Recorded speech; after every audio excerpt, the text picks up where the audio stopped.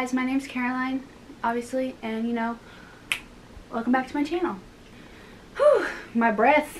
I hate having asthma because it's like literally killing me, and I had to turn off my air conditioning for this video, and it's so freaking hot in here right now, so I'm doing it for you guys. But yeah, I'm just going to be recommending you guys my favorite top 10 Netflix shows, and I hope you guys watch them because they're like really good, and I really want you guys to watch them, so please watch them.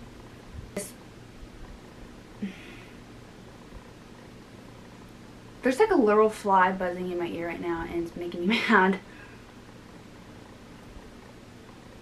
I feel like a karate kid right now and be like, anyway, so enough with the theatrics, let's just get on with this video.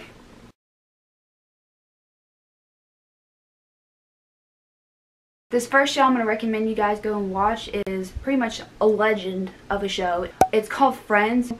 It's basically about these 6 friends who are living in the same apartment building, and they're living in New York, and they're in their 20s, and they're trying to balance work, life, love, all in the same freaking time, and it's kind of difficult, and they go through their ups and downs while making cracks and jokes in between. So this next show has been around for a long time, and it's called Grey's Anatomy. It's kind of out there, it's really dramatic, and the stuff that would never actually happen in the medical world.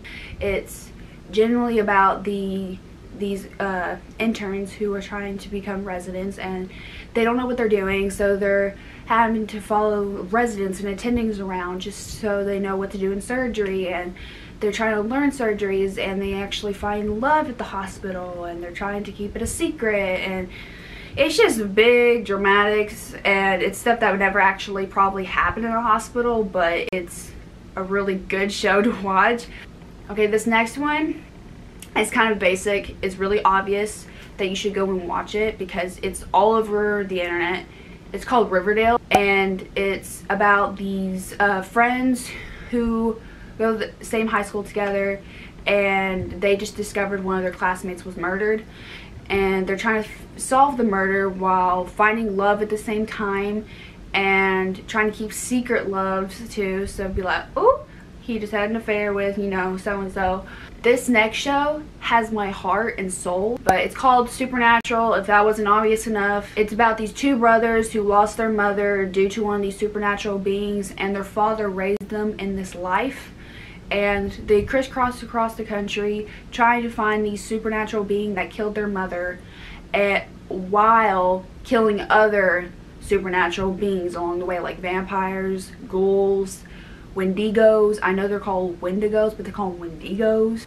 And it's kind of disturbing, I have to admit, because when I was first watching this, I'm like, oh my god, they're chopping off people's heads.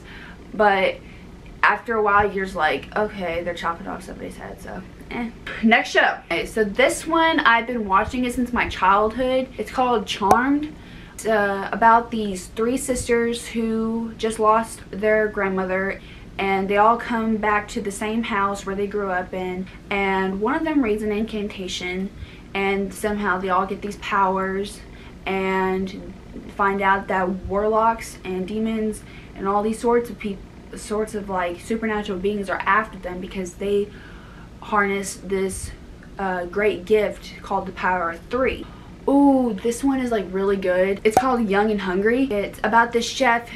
She's a girl and she's broke, and she's living with her roommate. They're both broke and they can barely keep their apartment together and all that stuff. She's a chef, and she's trying to apply for this job to be this billionaire's personal chef. She gets the job, and then she ends up sleeping with him on her first trial dinner. And it's funny. They throw like puns and crude puns and like innuendos in there and everything.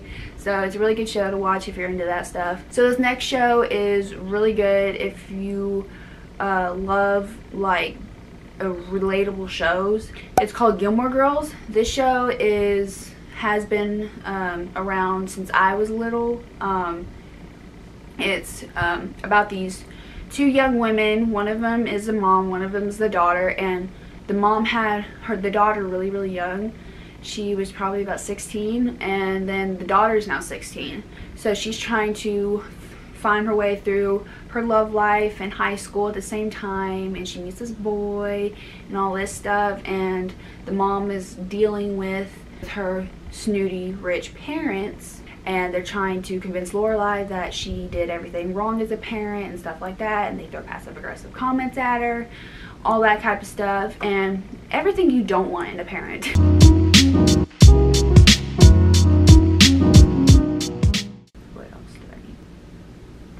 Who are you talking to, sis? So this next show is kind of disturbing. It's called Criminal Minds. It revolves around the FBI's BAU unit.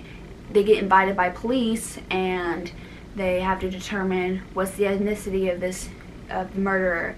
Why did he have these killings? Why did the killings start? What's their trigger? Stuff like that. And it's all part of the mind game of the killer. So there are disturbing scenes, and I do not recommend you watching it if you are kind of sensitive to that. It's pretty basic. It's so unrealistic, but it's called Pretty Little Liars. It's pretty much about these 4 girls who just found out their friend had been murdered, and they are trying to solve the murder, but realize that they get these texts from this person that goes by the code name of A, and A is sending them threats, threatening to tell their secrets, and these girls have a bunch, I mean a bunch of freaking secrets. This last one, it's again basic. It's been on for a long time. It ended like 2 years ago. It's called The Vampire Diaries. So it's about these 2 brothers who happen to be vampires, and they're going through sibling rivalry at the moment, and they're fighting over a girl who happens to be the doppelganger of this girl they both fell in love with back in the 1800s when they were both human. One of the brothers likes to eat people, and it's just crazy, but it's intriguing, it's good, it's just really crazy, but I like it anyway. Okay guys, that's it for today's video. I hope you guys enjoyed it, and if you did, please give it a big thumbs up, and don't forget to subscribe down below so you can be notified when I upload another video. And yeah, I'm super excited to see what comes next for our little family, and let's just keep it growing. And I love you guys, and I'll see you guys in the next video. Bye!